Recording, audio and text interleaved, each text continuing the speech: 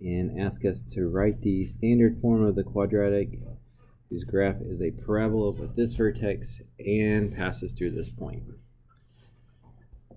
So on this one, it does say standard, but again, I believe, and you can correct me if I'm wrong, but standard, what the book refers to as standard is actually vertex form. Did you check the answer in the back? Let's see. Okay, they have it in vertex, okay. So the easy part of this question, well, you do have to know what vertex form is supposed to look like. Don't forget the square, by the way. That's a very common mistake. If you don't square it, it's not a quadratic.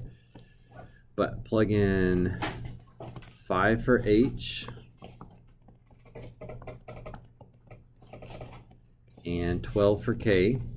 And remember, it looks like this one looks opposite of what it's supposed to be. -5 gives us +5, and this one does not supposed to look opposite. So make sure that you have that distinction.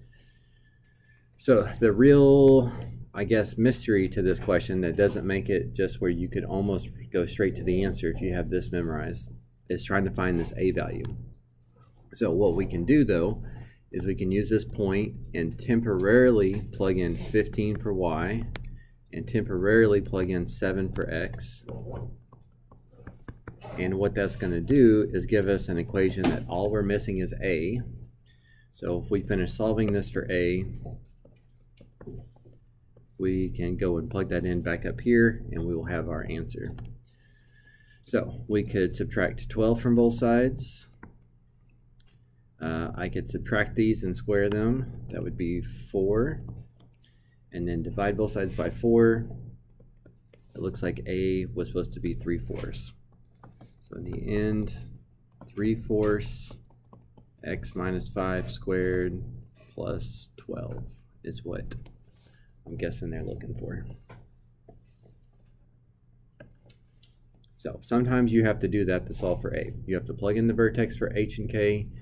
You have to temporarily plug in the point for x and y.